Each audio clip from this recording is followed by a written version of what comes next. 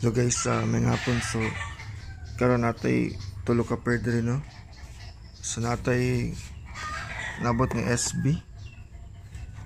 So SB dunk low. So masay latest ron nga colorway na ata sa SB, pero actually ordered din siya guys. So nani yung style. Then suede ni siya. Suede ni siya nga pagka SB. So,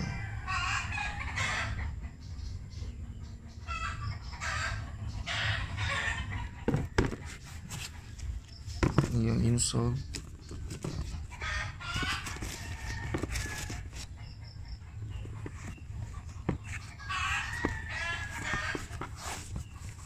So ano yung tuwang SB.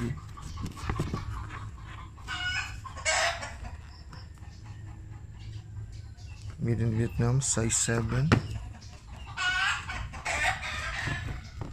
So kani supposed to be kuan siya shade type ni siya ng SB.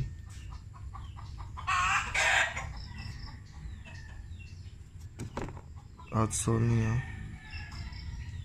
So yun natay available, actually ordered din siya guys. So natay available on hand karon. Natay KD15. So KD15 size 9.5 ni ato ang KD15 nga available on hand, made in Vietnam. So black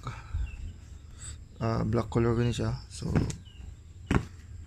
actually iyang promise iyang kuan is opposite ni siya itong purple nga KD15 ngayon ani. Magkatong na isa. So spiky Japan yung mga sapatos na nato diri karon. So actually atong KD15 karon is 2,200 ni guys. Sa ganahang mo avail ani 2,200 ni ato ang KD15. So di mo magmahal sa quality sa shoes.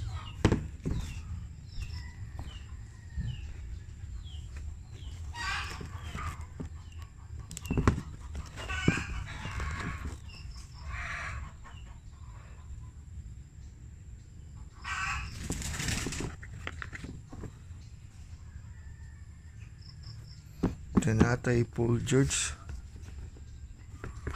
Clippers. So itong Paul George na to is outsole Japanese siya. So detailed kaya itong Paul George, jersey number 13, Paul George logo.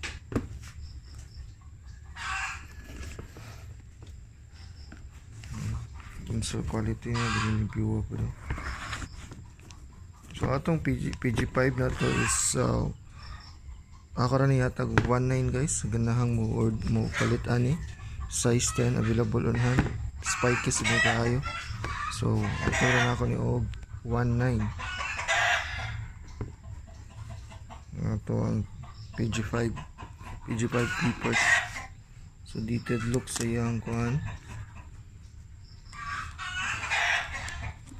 So nindot ko kaya ito ang PG5 guys. So di mo magmahayanin sa quality palandan sa shoes.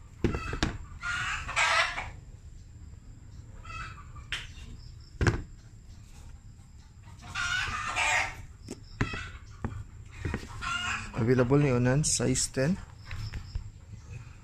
Then kani pong KD15 available ni onan size 9.5. Kani siya actually order niya sa ganang order SB.